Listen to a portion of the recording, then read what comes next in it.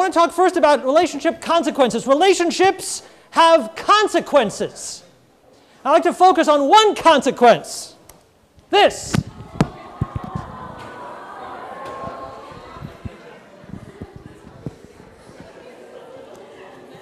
That is my son. And that is why I was missing for the last 2.5 weeks. I still have a son, so like now that I'm back, he's grown up, he's not driving yet, but I just want to thank Tom Bradbury for taking care of class while I was away. You saw the guy that trained me. He is the master. I am Grasshopper. So now I will try to live up to his standard. But this is why I was gone, because he was born on Friday, April 10th. All right, back to business. Let's say you want to study for the midterm on Friday. How would you do it? Here's a good way. Read all of the assigned chapters in the text. The lectures draw from the text, and the text, of course, draws from the text. And so if you know the text, you're in very, very good shape.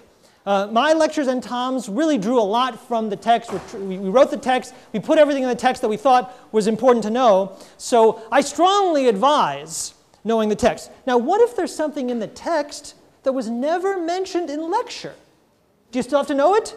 Yes, that's right. You totally do. So, for example, if you had a choice between missing the lectures or not reading the book, I would skip the lectures. Although, you know, the lectures are good. They're trying to elaborate. But the text is really crucial. So know the text. Understand the concepts in the text. The point of this course is to change the way you think about intimate relationships, right? It's to change the way you maybe live your own intimate relationships, but certainly observe other people's intimate relationships. So I'm testing you on the things I want you to actually know that'll change your life. So you will not be tested on things that won't change your life. So you won't be tested on the names of researchers. I'll never say, here's a study, A, B, C, which is the name of the researcher that did this study. We're not going to do that. We will not be tested on numbers. Like the percentage of people in this study who answered X was 40%, 50%, 60%. I'm not going to ask you that. It doesn't matter. And I'm not going to ask you to test on dates. What was the year that this study was done? I'm not interested in that, and nor should you be. You will have to understand the concepts. So there are words, there's vocabulary I want you to know. In the text, though, a lot of those vocabulary words are underlined or bolded, but some of them aren't. There's studies that I want you to understand because they prove something interesting about the human condition. So I want you to understand what a research study proved, what it showed, what it revealed about intimate relationships. But that's part of understanding the concepts. You won't be having to understand this stuff. A comment that has come up a lot while I was away is, hey, the text is referring to a figure, and I can't find the figure. Well, let me explain. This text is a draft. This is a rough draft. A lot of the figures that we look forward to having in the final version of the text haven't been done yet. They don't exist. So a lot of figures that are missing because they do not exist. Therefore, you probably don't have to see the figure. You have to know the concepts. Hopefully the text does a good enough job of illustrating what you need to know. So if you are reading the text and it refers to a figure and there's no figure, that's okay. Relax, that's just sort of one of those crazy things. And if there is a figure, bonus. Another tip, study alone, review with friends. People who are in social psychology understand that that is a very, very good tip. Study alone, read the text alone, concentrate alone, and then review with friends. If there's people you know who are in this course, it really helps to review with other people. The test is written. Lisa read the test. She said all the answers make sense to her. They also make sense to me. It is, the test is not designed to trick. It's not designed to trick you. It's designed to be straightforward. I do recommend, though, that you read the questions carefully and know what they're asking. So something I do a lot, I'll just tell you, is I'll say, which one of the following 5 choices is false? Which means that 4 choices are true, and the right answer is the one that's not true. You might ask, why do I write so many questions that way? And I'll tell you. Because they're easier to write than, here are 5 things, 4 of which are plausible but wrong, and 1 that's true. It's much easier to write 4 things that are true and 1 thing that's plausible but wrong. So that's why a lot of the questions are formed that way. And since you know that, now you'll be ready for those kind of questions. Any questions about the midterm? Because it's a big part of your grade, and I can understand if people have a little anxiety. I'd like to reduce your anxiety. Question? Yes? Lisa? It's going to be question and answer, but it's going to be by lecture. So Got it. if anybody have any questions about lecture 1, if not, then lecture 2. Nice. Or by, you might structure it by like lecture or chapter, which is the same thing since they go together. Right. Question? What's your name? Question, midterm, anyone know? 50. And the final? Also 50. Next week, at the beginning of lecture, I will talk about the paper. The paper that's due in between the 2 tests. But for now, let's not talk about the paper. Let's focus on the midterm. Question in the back? Will the review session be put online? Great question. No. They will not be recording the review session. So if you're here for the review session, that's awesome. And if you are watching at home, sorry. All right. Then let's talk about today. Let's talk about today. The goal of this course is to give you information that changes the way you think about intimate relationships, that gives you conceptual tools for understanding the complexities, the massive complexities of intimate relationships. And today, since it's the day before, the lecture before our first midterm, it might be a good idea to try to apply what we've learned so far towards understanding actual relationships. And to that effect, or to that end, I want to show you something. I want to show you clips from a movie. And so this is, Tom is awesome with film clips. Me, not so much. This is actually probably one of the last film clips I will show you in this course. But we're going to watch some pretty lengthy clips, about 10, 15 minutes each, and then we'll talk about them. So what am I going to show you? This is a documentary called Married in America. And it's directed by a guy named Michael Apted, who is very famous in Britain for directing a series of documentaries called the 7 Up series. Raise your hand if you're familiar with the 7 Up series. Oh, not that many of you? Oh, this is something for you to put in your Netflix queue. Here's what he did in Britain. Let me just tell you what he did in Britain. Okay, Michael Apted, who, by the way, also directed a couple of James Bond movies. So he's like directed a bunch of stuff, but he's going to, when he dies, the obituary will mention this, the 7 Up series. Here's what they did. They got footage, they did a documentary of 7-year-old kids in Britain, and then they follow the same kids every 7 years, and right now the last one is like 52 up. And you can actually get them all on DVD. So there's 7 up, 14 up, 21 up, 28 up. And like when I first started watching the movies, there was 28 up. That's the one I saw first. And now, of course, up to 52 up, which gives you a sense of time passing. The point being that he got an idea to do the same sort of thing in the United States, but instead of focused on like individuals growing up, he focused on marriage.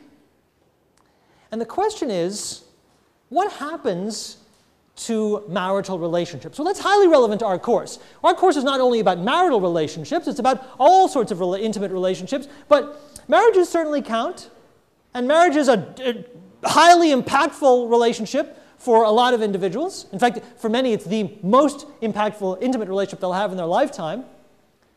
So he did a series of movies. So far, he's done 2.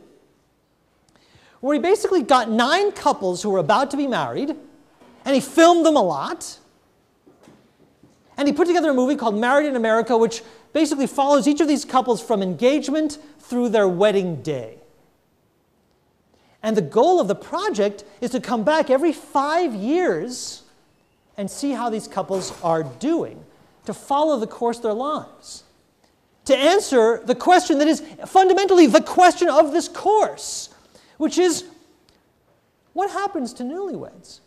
What happens to a couple, may not be newlyweds, who are together and happy, And then what happens? We know what they want. They tell us what they want. They want to stay happy. That's what I want. That's what you want. Well, who succeeds? Who fails? And what determines the difference? I'm not going to show you the whole film because it's lengthy, but I'll show you a couple of clips, and we'll see how many we have time for. We'll start with one clip, and I think I've got it cued to the right place. And it's a couple that you see that they're engaged, and we'll follow them through their wedding day. And it takes about 15 minutes. And then I'm going to stop it, and here are the questions I want you to think about while we're watching. I want you to think, how does the stuff we've talked about in this course apply to helping us understand these people and where they're coming from? So for example, Tom talked about attraction. Well, do we see any of those principles at work here when they talk about how they got together and how they met? We talked about all these theories. We spent a whole week talking about 5 different theories of intimate relationships. Well, try it on as part of, this is almost part of reviewing for the midterm. Think about it. If you were an evolutionary psychologist, what would you have to say about these two? If you were a social learning theorist, what would you have to say about these two? What role does social exchange play? What role does attachment play? What role does the social ecology play? The goal, what I hope happens as you watch this, is 2 things. One is you'll say, wow, this is interesting. I'm continue to be fascinated by how relationships form. 2, I'm hoping you'll say, wow, this stuff really works.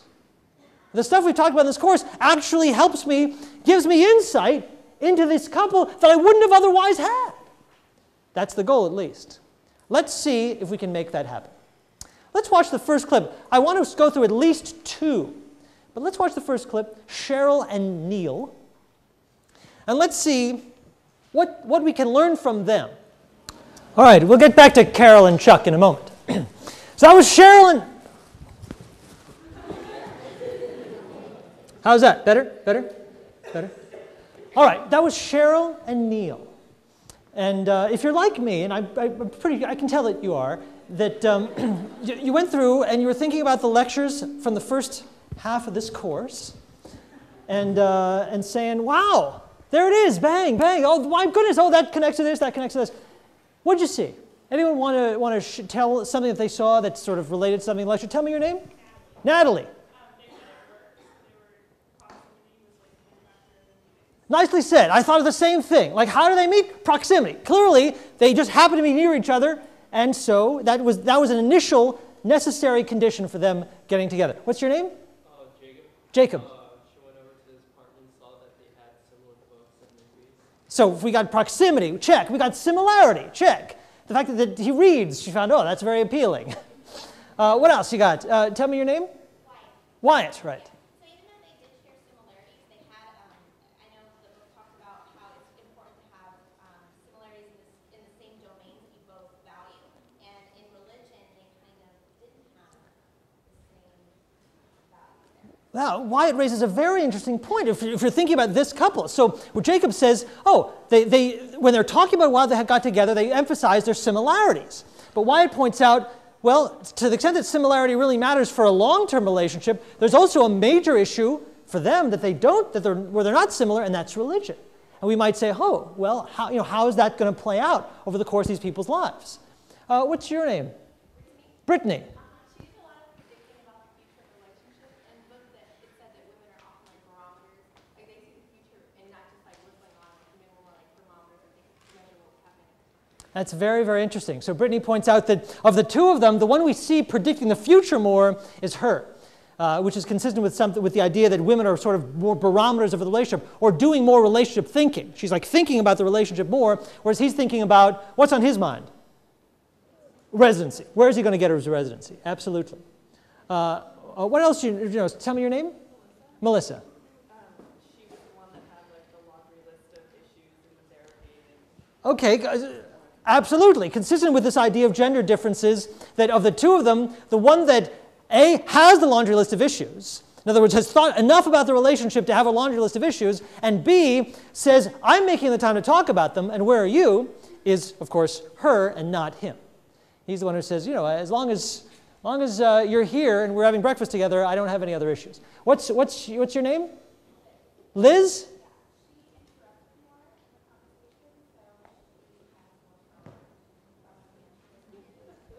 Okay, so Liz, for those of you watching back home, Liz in the back just said that she observed that she interrupted more.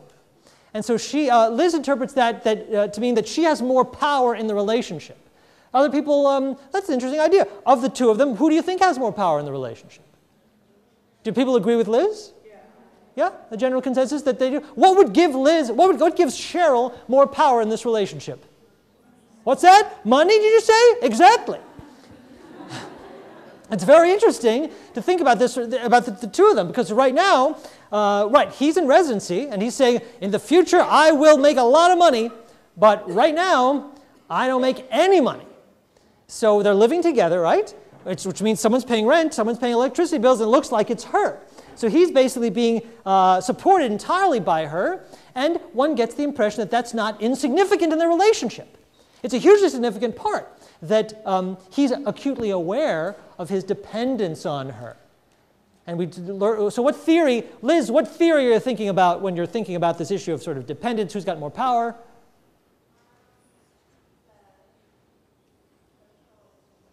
Perfect! Liz gets it right. She totally says social exchange theory, which is accurate. Other thoughts? Yes, what's your name? Brian. Of evolutionary theory.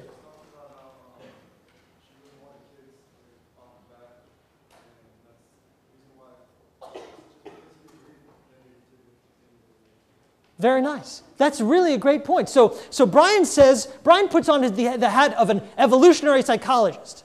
And he says, what does an evolutionary psychologist pick out of that? And Brian, wearing that hat, says, the evolutionary psychologist says, well, what's in it for her? What she's thinking, I am going to pick a mate that is going to support me in having children, and support my children. And indeed, we saw that, and it was such a cute, we all laughed when the interviewer said, the interviewer who happens to be Michael Apted himself says, you know, do you want kids? And she says yes, and he says, because for him, immediately having kids isn't necessarily a priority. Other thoughts? What's your name? Micah. Micah, right. I'd just like to reinforce that also with the mother of the husband, who she seemed to be kind of distant on the fact that she was Jewish, but then she was totally accepting of the fact that the grandchildren have no color, so you see kind of a continuation of the gene. Wonderful. Micah makes a really great point that the mom, the mother-in-law, says to herself, well, I'm not that fond of initially she's quite cool to her son's wife because, as Micah points out, the evolutionary psychologist, I'm not related to my son's wife. We got no genes in common. But when she imagines grandchildren, she says, oh, no, I'm going to love my grandchildren. Of course, that's where her genetic inheritance is. What's your name? Jordan. Jordan. He seemed to have kind of like, his mother seemed to have a very dominant relationship over him, and it seemed like maybe like an attachment, like that was transferring over his relationship with his wife. That seemed to be the passive one. Isn't that fantastic, Jordan? Did you hear what Jordan just said? So Jordan now is putting on a different theory. What theory is she trying on? Attachment theory. So she's wearing that hat and she's saying, what does an attachment theorist point out? It says, attachment theorist says, we learn about intimacy from our relationship with our parents. And so what do we see in the video? We saw, how did he meet his wife? He met his wife where he had overslept. He comes to some meeting, and the woman that said, let me take care of you and guide you to where you need to be, oversleeper, that's the woman he ends up proposing. Who else in his life might have also said, you know, Neil, come on, little guy, we got to get to school. I mean, like, what was romantic about that for him? Tell me your name again?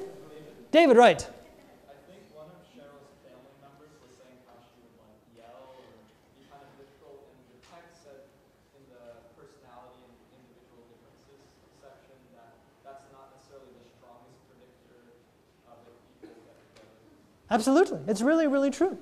that she has this. Well, what's interesting is that no one can agree on her personality. Her mom says that she's a yeller, but then she says, well, maybe she's not a yeller now. So there's a sense that how her personality manifests is affected by who she's with. Wyatt. I think that also with the gender differences, Liz mentioned that Cheryl interrupted more, but studies have shown that generally men interrupt more than women, and so I think that was kind of illustrating that that cultural, like whatever roles were allowed to play, he kind of fit those roles versus biologically. That's a very good point, Wyatt. On average, when men and women are videotaped talking to each other, men interrupt more. But a lot of research on that has shown, I don't know if Tom talked about this, that if you actually pull people, if you put men and women together but you change the power, you actually put women in a position of power, that you can flip that difference. It turns out that whoever's in the more powerful position tends to interrupt more. A lot of time that is men, but when it's women, women interrupt just as much as men do. Was there, Luke? Yeah, I guess if I was like the wife, she's not really seeing it from, I guess, the socio-ecological perspective of she's married to a budding doctor. I mean, that's just part of life if you're married to a doctor, is that he's not going to be able to be there all the time for the kids or for everything else that she wants. Luke points out, now Luke wears a different theory. So Luke puts on the social ecologist hat. By the way, I don't know what hat I'm talking about, but I'm... So Luke puts on that social ecologist hat where he says, oh, look, how is this family, this budding new family, affected by circumstances outside of them? Well, let's list it. What are the circumstances outside of this family that affect them? And number one that Luke points out is that he got a job that requires serious hours. And the last thing that they say is, while we're watching video of them dancing on chairs, we hear her say, I am resigning myself to the fact that he won't be available. That's pretty significant. I mean, think of how that affects their relationship. So then they're in therapy, and she's saying, you know, I want to talk about all these issues, and you're too tired. Now, why is he too tired? Is it because he's a guy and he doesn't care to talk about these issues? Is it because he doesn't care enough about her to talk about her issues? Or is it because he's got a really difficult job and he's been up for 48 hours being, you know, doing all the worst jobs in his residency? What's really interesting about watching them is you can see how at the beginning of a relationship, she's saying, oh, I know it's his job. But you can imagine that, I don't know what's going to happen to them in the future, but you can imagine that in the future, it might be harder for her to remember that it's the job that means that makes him difficult to talk to about difficult issues, or reluctant to talk about difficult issues. You can imagine, unless she keeps reminding herself about the job, she may start blaming him for that. Possible. What's your name? Megan. Megan. They each grew up with different family backgrounds, like relationships. Like her parents were divorced. That might be her fear of divorce. That's an outstanding point. All right. Can you hear me? Is this coming through? We have 8 minutes. Let me ask you. Chuck and Carol, do they love each other? Yeah. Do you believe that? Yeah. Do you believe that they want to make it work? Yeah. Like, I believe it too. I totally believe it. They're from the bottom of my heart. They are people who've been through, by any stretch of the imagination, difficult circumstances. And they want to make it work. They want to raise their kids. They want to be in love. They ended on a dream, and they really want that dream to come true. And the dream talks about things outside themselves, a house, but they're talking about, but the foundation of that dream is the bond, the intimate bond between them. They want it. They're committed to it. There's nothing, and also they have no illusions. They know what they've been through, and they're willing to talk about it. Let's just list it. What would make it hard for these two to maintain intimacy over a long period of time? Yeah, where to begin? Give it a try. Tell me your name. Cassie. I think he said something about how before he would want to live, and now he has her, and so she wants to live. I think that his low self-esteem could possibly be. So Cassie says his low self-esteem and dependence on her for reason for living might be a difficult burden for her to bear in the long run. Oh, Sarah? Sarah? Poverty predicts divorce. Poverty predicts divorce, and these people are poor. We know that. They don't make a lot of money. Tell me your name? Elise, right. The fact that they've both been divorced before. They've both been divorced by, my sense is multiple times before, is going to make it hard. We know that they've been in bad relationships and walked away from them in the past. Tell me your name. Kelly. He does like slap someone and gets sent to prison. Yeah, he's walking a tightrope, isn't he? I mean, there's things he could go to prison again, and that would be the end of his life. Something? Tell me your name. Kayla. The lack of trust. Now, there's some people who are just not trusting people.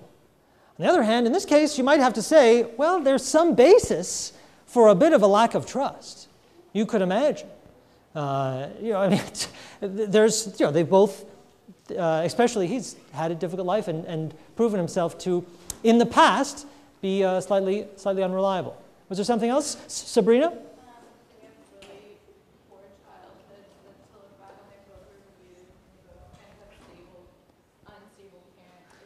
Absolutely. Put on your attachment theory hat. Absolutely. They both come from difficult childhoods. Even though his parents didn't divorce, they clearly, it sounds like there wasn't a lot of love. He didn't hear a lot of expressions of love. And she, of course, was abused as a child. So they know, it's interesting. He says, I know what not to do. But that's not the same as knowing what to do. Having a model of what not to do doesn't help you resist that model if that's the only model you've got. Was it Megan? Yes. Like he has 2 strikes, like Helen was saying. If anything, if he should ever do anything to her, she might not want to report it. Oh, that's so interesting, Megan. Is that for her, if she cares about him at all, there's a powerful disincentive to report him because she knows that he would be sent away for life. And she's like, well, I'm mad at him, but am I willing to send him away for life? Oh, that's a really good point. Now, here's an interesting thing.